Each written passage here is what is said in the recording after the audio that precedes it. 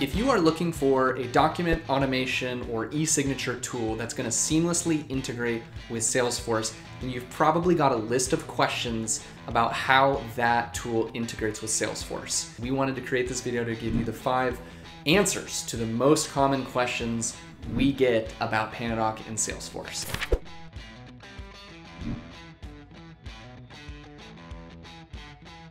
So question number 1 is, which edition of Salesforce does PandaDoc integrate with? And the good news is that PandaDoc's app will seamlessly connect with either Salesforce Classic or Salesforce Lightning, or if you're toggling between both. Question number 2 is, what does the setup look like between Salesforce and PandaDoc? Well, the setup is pretty quick and easy for customizing your Salesforce integration, and there's no coding required, so many of the settings right out of the box allow you to configure the workflows that make sense for you and your team.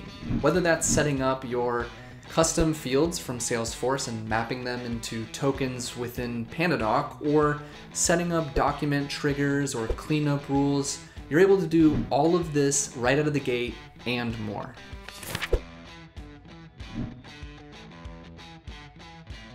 Question number 3 that we hear most often is, what is the value that I'm going to get out of the PandaDoc and Salesforce integration?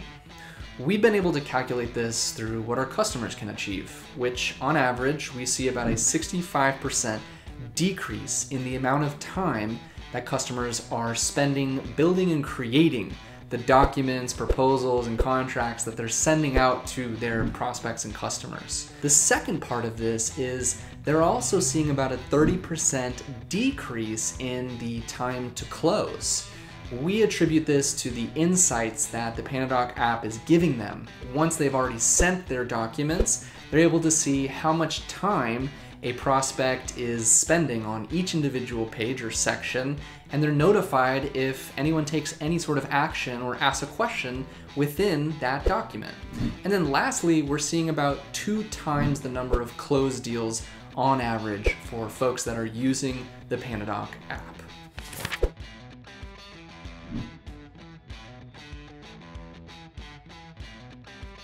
Question number 4 that we hear most often is, what else can we expect once we've implemented and gotten PandaDoc set up with Salesforce?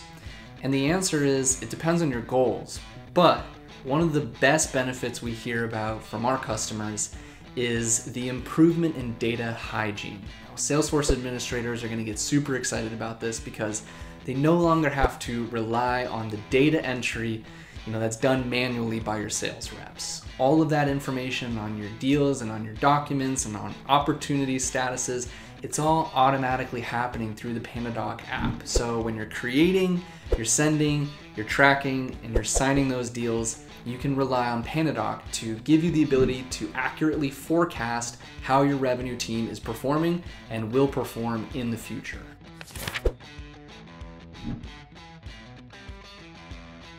And then finally, question number 5 that we hear most often is, all right, so which plan do I need to choose to make sure that I get all of these awesome features and functionalities between Salesforce and PandaDoc? And guys, this is an easy one. It's the enterprise plan. You can check that out on the pricing page. I've got a link for it right here, right now. And if you'd like to watch a quick demonstration of how PandaDoc looks inside of the Salesforce app, you can watch that here as well. I've got a link for it. Enjoy, and we hope this solved a number of things that you were concerned about and that you had questions about. Thanks.